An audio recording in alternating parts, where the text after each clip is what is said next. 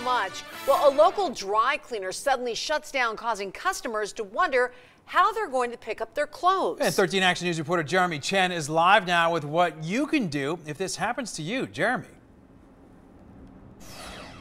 Well, Todd, Tricia, as you can imagine, customers coming to Payless Cleaners, they were met by these signs over here. This sign saying from the owner that they're closed because of the fire. This sign from Clark County saying they must close due to that fire. And this sign from building inspectors pretty much saying that it's not safe to be inside. All three signs certainly giving a lot of frustrations and confusion for customers.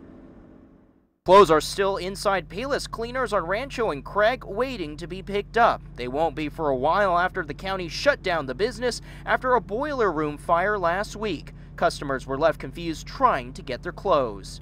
And then I tried midweek. Every time I go there, there's nobody there. It's not open. Temporary closures can frustrate customers, but the Better Business Bureau says they should remain calm. Try to be patient, maybe try to find out what exactly is going on, if the company is going to reopen. If the closure happens to be more permanent, they say customers should take more forceful action.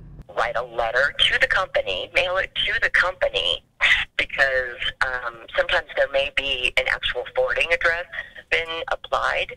The owner did leave a phone number and we called it and he responded. He says he's been doing his best reaching out to customers, and more than 20 people picked up their clothes at another location during the past 2 days. The BBB says making a contingency plan is a good idea for a business. What would we do if, this happened or that happened? So it's always good to have a backup plan. A plan to hopefully ensure the clothes inside will eventually get picked up.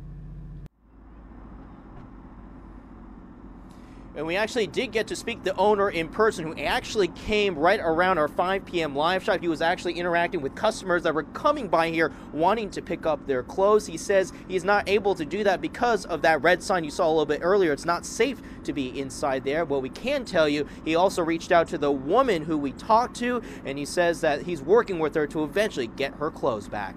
Jeremy Chen, 13 Action News.